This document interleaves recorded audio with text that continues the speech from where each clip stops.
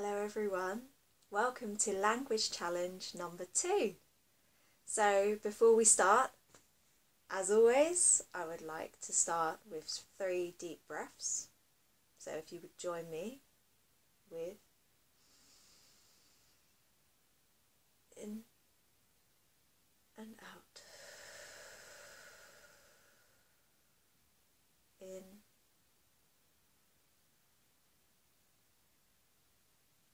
and out,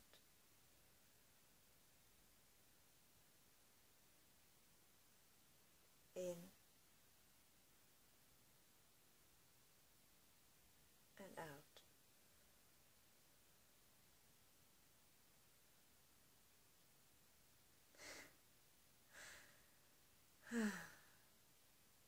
That always makes me feel good. Yeah, I don't know, maybe it's different for you, but I find often when I make these videos, or when I'm teaching sometimes as well, or I'm talking to someone, or I'm in a new situation, often when I'm in a new situation, or I'm in a situation where I don't know what is going to happen in this situation, I find I live up here too much. Everything becomes very busy here, lots of thinking, but I'm not really in the room. I'm not really in the room. And I was speaking to someone about this the other day, and I think it's something that some of us see in our lives. And so I think this should be your challenge this week, yeah. So my challenge to you this week is, if you are in a situation where you can feel you're here, you're with your thinking, you're talking to someone, but all you can think about is, I'm making a mistake, oh my god, what do they think of me, what is happening over there, this, these stories that we have in our head. And you can feel the situation as well, you feel a little bit above the ground, or everything seems really far away, or maybe for some people everything feels really close. You know what it is like for you. So what I would offer you, what I challenge you to do in this situation, in this place, in this time, is simply to take some breaths. And this may seem a bit like awkward, like, ooh, I don't know. I can't breathe when people are looking at me. It's, for me, it's the silence. It's like no one is talking. I need to talk. I can't breathe because I need to talk. Yeah, so I have to practice this a lot myself, and it is my challenge this week too. But I want you to know, you do not need to talk all the time. It's safe.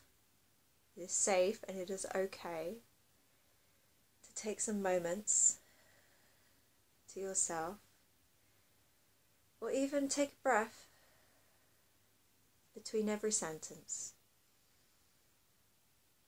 And already everything is slower. There's no rush. There's nothing to be scared of. It feels great.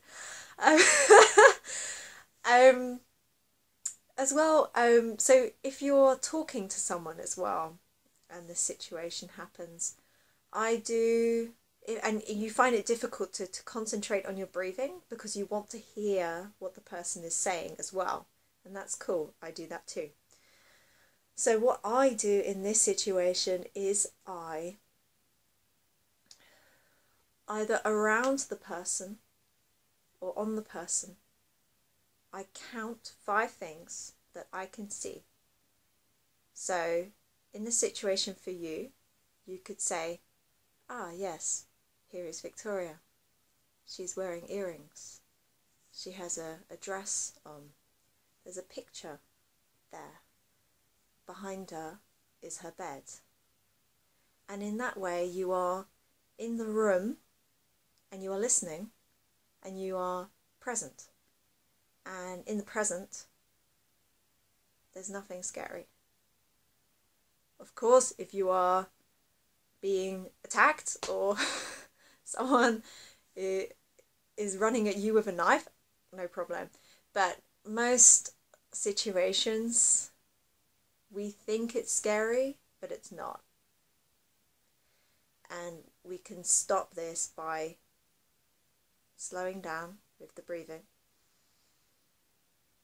and becoming present by looking in the room or looking on the person. Yes.